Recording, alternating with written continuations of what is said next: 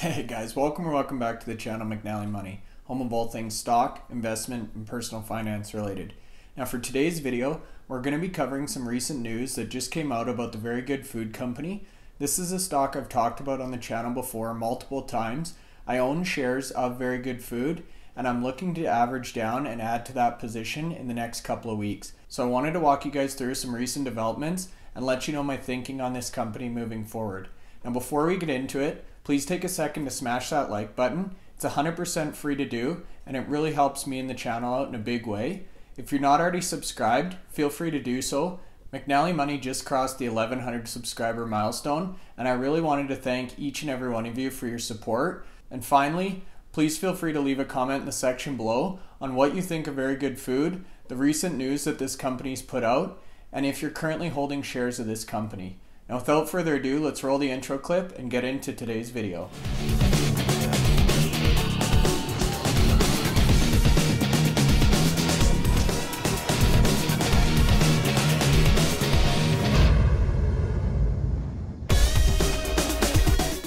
Okay guys, so that's right. Today we're going to be talking about the Very Good Food Company, ticker symbol VERY, on the TSX Venture.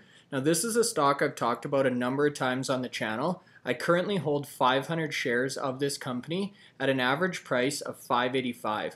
So I am down a little bit on the position, but honestly I'm taking advantage of this dip and averaging down on my position.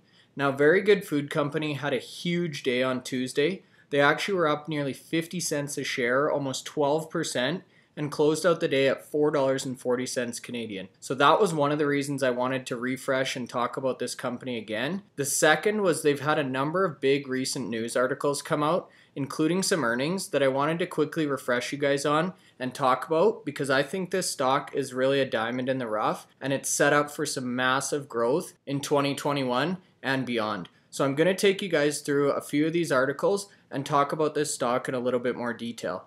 Now, if you haven't watched my other videos on Very Good Food Company, I would highly encourage you to do so, because this one is more of a refresher than a deep dive on the stock itself. Now, based on that big share price jump on Tuesday, the company closed at a market cap of 425 million Canadian. You can see that they hit a low here of about $3.52 on May 13th, and they've been trending upward fairly consistently since that day. Now, for those of you who are unfamiliar with the company, if you scroll down on the right here, it really gives a good synopsis or summary of what Very Good Food Company does. So they're a plant-based food technology company who design, develop, produce, distribute, and sell a variety of plant-based meats and other food alternatives. Most recently, they've just added cheese to their menu or their offering in both Canada and the United States. So very similar to a Beyond Meat, but a fraction of the size. Very Good Food Company was incorporated in 2016, and it's based in Vancouver, Canada. Now if we jump over to my YouTube account here, you can see one of my videos talking about Very Good Food Company. This was published March 22nd. It got just about 2,000 views, so a fairly popular stock with 81 likes and only 1 dislike. And this was a video where I was actually calling out my top 2 penny stock picks to buy now. So interestingly enough, they both started with V, the Valence Company, which has been on an absolute tear since this point in time, and Very Good Food Company, which we're talking about right now. Now on March 22nd, Very Good Food Company closed at $5.38. So even after yesterday's huge move, you can still get it for $1 less than you could have on March 22nd when that original video was published. So there's 3 pieces of news I wanted to talk about in this video, and then we'll give a quick refresher on their Q4 and 2020 fiscal year end results. Now I'm going to go through the news articles in order of most recent to least recent. So the first one we're going to talk about here actually came out yesterday on Tuesday, May 18th. And this one's talking about the Very Good Food Company starting to produce finished products ready for sale from their newest Rupert production facility in Vancouver. And in addition to that, they're now achieving new production targets at their existing Victoria facility as well. Now, 2 things that are interesting about this new facility.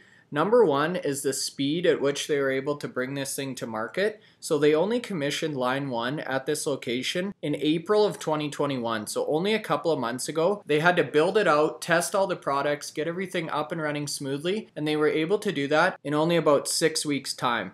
Now at this new location, they're actually going to be producing a number of different SKUs. So Very Good Burgers, Smokin' Burgers, their British Bangers, very good steak, very good dog, and very good pepperoni. I've tried a number of these and they honestly are very good, you guys. I would highly recommend you order a box for yourself and try these products out if you're looking to invest in this company. Now, in terms of the markets they're going to be serving from this location, they're going to use the Rupert facility to service fast-growing demand across North America and prepare for their upcoming launch of their online sales platform in the United Kingdom. So that's a very big catalyst for this company as well, because they're now starting to branch out and get exposure outside of North America. So the CEO, Mitchell Scott, comments on the speed at which they were able to bring this to market. Not only are we delivering on our ambitious production goals, but doing so flawlessly and in record time. So on top of the activity at their new Rupert facility located in Vancouver, they also announced that they've achieved new production targets at their existing Victoria facility,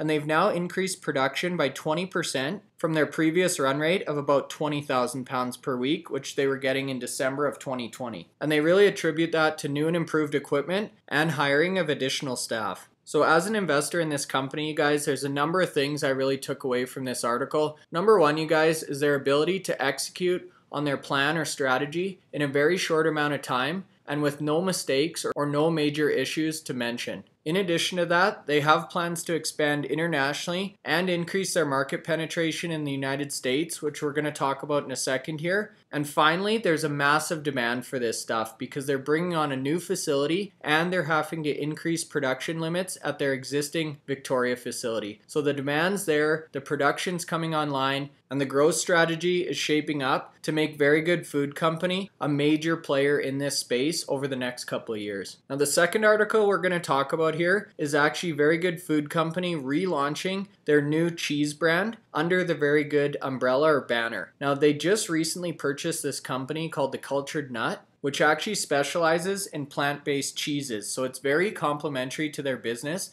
and this was actually their first truly accretive acquisition. So that was great. That was huge news that came out about 3 months ago, and they're now launching 5 new SKUs under the Very Good Food Company banner. So again, it demonstrates their ability to bring products to market and to operationalize their ideas in a very short amount of time. Now, in addition to actually recreating the SKUs and the product themselves, they did have to create some new marketing collateral and branding for these products. So it really demonstrates the full team's effort to bring this product to market. Now again, the CEO, Mitchell Scott, gives his thoughts on the situation. I'm very proud of the Very Good team's quick execution on our strategy, allowing us to enter the plant-based cheese market in record time. We completed the transaction in February, and we'll have created a new brand, redesigned packaging, and relaunched key SKUs in less than 16 weeks. Now, in terms of the numbers, Very Good Food Company is actually estimating the plant-based dairy market, which excludes the plant-based milk, to be about $1.9 billion in 2020, with the actual cheese component of that making up about $270 million US. And that segment actually saw 42% year-over-year growth.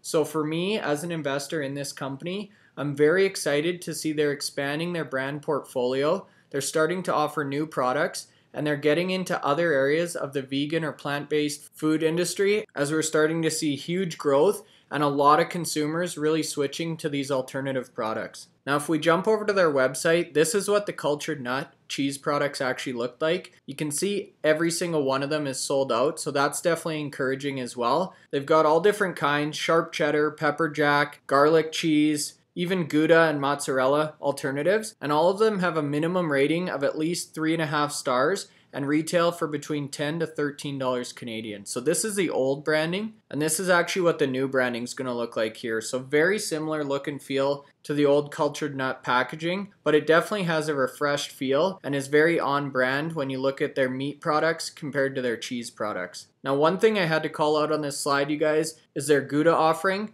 which they've actually branded as Good AF. So very fun, fresh, and playful, which I think will resonate very well with their target market or consumer. So the third and final article that I wanted to talk about here actually came out about 12 days ago, so still very recent. And this talks about Very Good Food Company's partnership with one of the biggest retail food distributors in all of the United States. So UNFI, which stands for United Natural Foods, is the largest publicly traded wholesale distributor of health and specialty food in all of North America. So UNFI distributes over 250,000 natural, organic, and conventional products to more than 30,000 retailers, including natural product superstores, independent retailers, conventional supermarket chains, e-commerce retailers, and food service industry customers across the United States and Canada, with 58 distribution centers. So this distribution agreement is significantly going to help Very Good Food bring their products to market and get into new locations and retailers.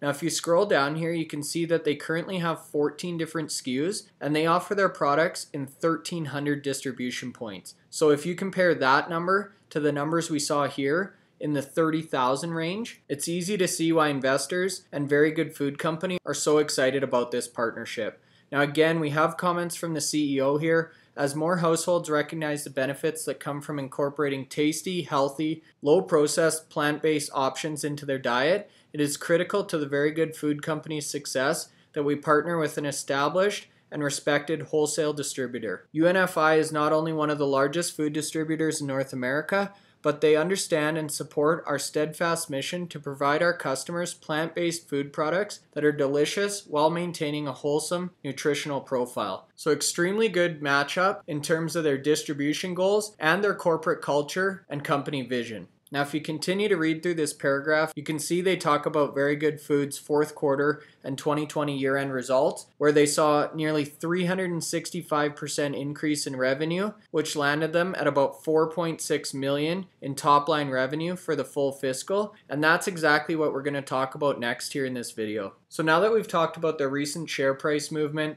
some of the recent news articles, and big developments that have come out about this company, I wanted to just give a quick refresher on their actual year-end results, which came out about 22 days ago now. Now, I already mentioned their revenue, but if you scroll down in this article, you can actually see a number of other high-level results worth mentioning. So one that stood out for me was actually their e-commerce sales, which increased 1,400% and represented about $3.4 million of the total 4.6 that they brought in fiscal 2020. So you can see they have a very strong e-commerce platform, and I think now that they're going to pair that up with an expanded distribution network and more retail locations, I see tremendous growth in the next couple years for this company. Now, the remaining revenue is generated through wholesale activity. That represented about $840,000, and that was up about 440% compared to 2019 as well. So both divisions showed very healthy growth, but I really think e-commerce benefited in a big way from the pandemic situation, and Very Good Food Company is really setting themselves up for return to normal growth once the pandemic conditions subside and people start going back into brick and mortar retail locations. Now, Very Good Food Company posted adjusted gross profit of $1.5 million, or 32% of revenue in 2020,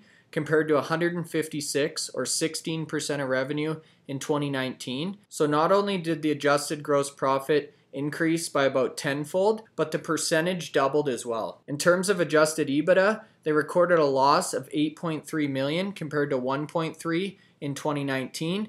This is understandable because they're obviously spending a lot of money to get this business up and running and to acquire all the pieces that they need to become a major player in this space. So for me, you guys, Very Good Food Company is executing on a very high level. They're bringing new products online. They're making accretive acquisitions. They're signing new distribution agreements. They're showing huge e-commerce growth.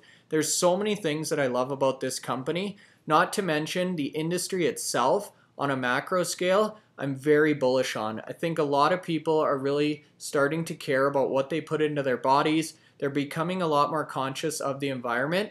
And I think companies like Beyond Meat and Very Good Food Company are in a perfect position to take advantage of that trend. So as mentioned in the intro, I'm going to be averaging down and adding shares of this company to my portfolio.